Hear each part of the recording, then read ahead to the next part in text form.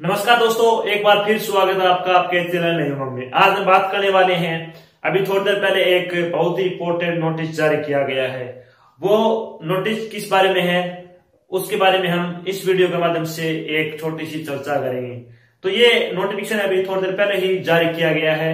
तो ये नोटिफिकेशन किस चीज के बारे में? बीपीएससी 65th यानी 65वीं परी एग्जाम आंसर की 2019 के बारे में। यानी आपका एग्जाम हुआ था थोड़े दिन पहले 65th परी जो आपका जनरल स्टडीज का था, तो उस एग्जाम की वो आंसर की जारी करने के संबंध में नोटिफिकेशन है। यानी कि आपकी जो ये आंसर की है वो आपकी जारी मतलब थोड़ी देर में कर दी जाएगी। तो मैं आपको बताऊंगा आगे कि आंसर की कब जारी की जाएगी और इसकी जो ऑब्जेक्शन डेट वगैरह वो क्या क्या है। तो आइए देखते हैं इसके बारे में एक छोटी जानकारी।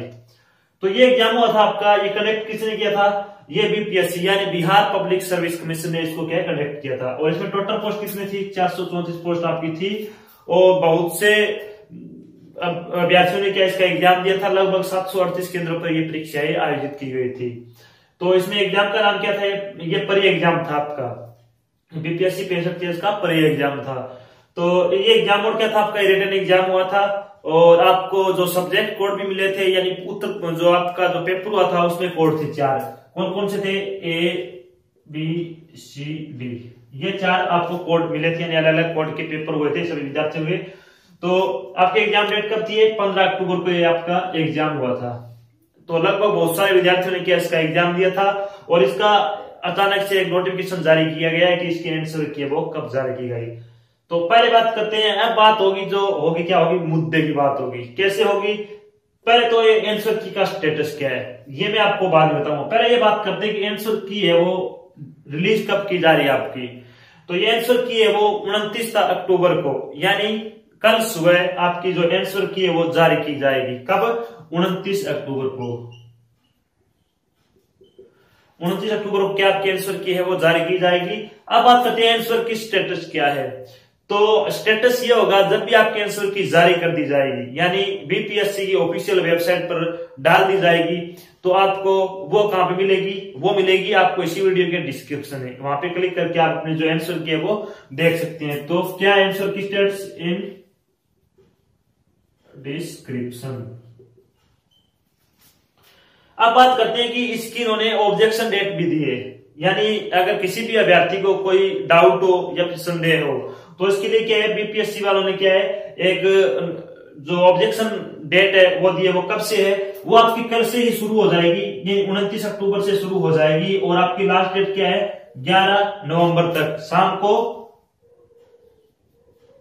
को 5 बजे तक क्या है आप इसको ऑब्जेक्शन कर सकते हैं इस पे।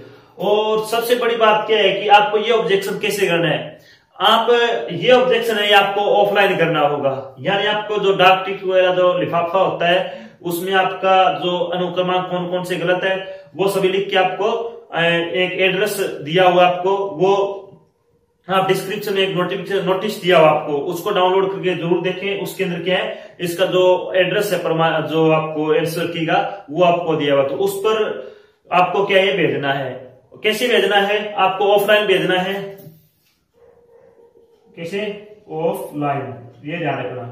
यानी आपको इस तरह से भेजना है, या तो आप स्पीड पोस्ट भेजो या फिर कैसे भेजो। आपको इस तरह से भेजना है वो कि बीपीएससी को ये 11 नवंबर तक क्या है प्राप्त हो जाए, कि उनके पास 11 नवंबर तक पहुंच जाए। अगर बाद में पहुंचता है तो शायद आप पे मान्य नहीं किया जाएगा, क्योंकि 11 नवंबर के जब शाम 5 बजे तक जितने भी उनके ऑब्जेक्शन होंगे वो क्या है इसको काउंट करेंगे। उसके बाद जो होंगे वो काउंट नहीं किए जाएंगे।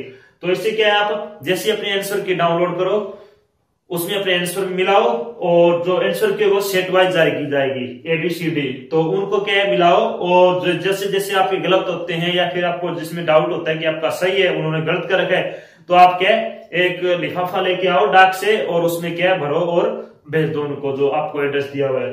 अब बात करते हैं कि how to download BPSC 65th pre answer की 2019 की आपको डाउनलोड कैसे करनी है। तो इसका सिंपल सा एक प्रोसेस है, आपको इसके लिए कुछ नहीं करना है। आपको इसको डाउनलोड करने का एक डिस्क्रिप्शन में एक डायरेक्ट लिंक हमने प्रोवाइड करवाया है, तो आप उस पर जैसे ही क्लिक करोगे वो आपको बीपीएससी की जो ऑफिशियल वेबसाइट है आंसर की डाल रखी है वहां पे लेके जाएगा। और वहां से आपको क्या करना है, आप अपने रजिस्टर्ड नंबर जो भी फोन नंबर है वो डालना है और पासवर्ड एंटर करके आप जो अपने आंसर की डाउनलोड कर सकते हैं।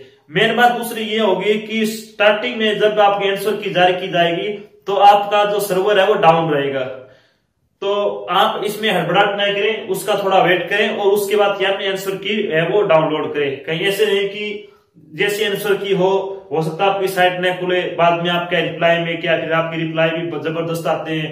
कुछ एक भाई हैं जो अच्छे से रिप्लाई करते हैं, अच्छी अच्छी बातें लिखते हैं, तो वो कृपया उसमें थोड़ा बच के रहे। तो अगर आपको फिर भी आंसर की डाउनलोड नहीं होती है तो आपके नीचे कमेंट बॉक्स में हमें कमेंट करके बताएं कि आपको प्रॉब्लम कहाँ है, तो हम आपकी जो समस्या का जो समाधान जहां तक होगा हम जरूर करेंगे। तो ये थी हमारी एक छोटी जानकारी BPSC 65th pre exam answer की 2019 के बारे में। मैं आशा करता हूं मेरे द्वारा दी गई जानकारी आपको अच्छी लगी है और समझ में आई है। अगर जानकारी अच्छी लगे तो इस वीडियो को अपने दोस्तों के साथ शेयर जरूर करें और इस चैनल को सब्सक्राइब करना ना भूलें। धन्यवाद।